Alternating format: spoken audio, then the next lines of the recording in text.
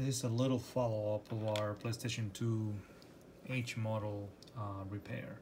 So I went through the 8 controllers, and all of them except for one had a connector that can be unplugged, as I predicted.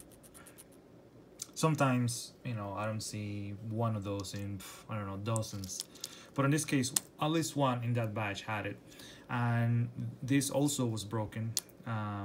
And you can see here, if you look at this, the traces, you see these traces? You see how it's like this color all over the place?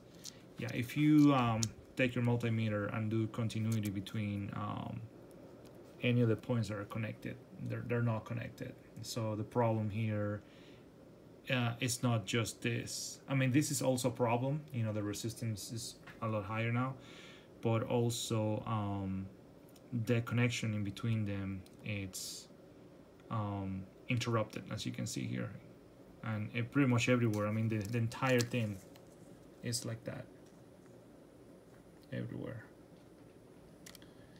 So in this case, none of them worked, and just like in the other one, the first pin is not used. If you follow it as we did last time, and it goes all around the controller, it's the last trace.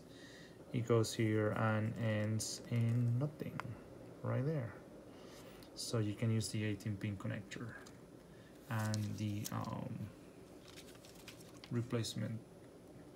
this replacement part, and it works fine. The rest had this connector, which cannot be removed, so we had to heat it up and desolder it, and that was the follow-up. So now we have another giant pile of PlayStation 2 controllers. I'm gonna dig out all the H models, and we're gonna do another one from start to finish and put it together, because last time I didn't have a shell ready because I wanted to replace the top shell. So I'm gonna find one that everything looks good, so I can replace it and put it together and test it so everybody can see it.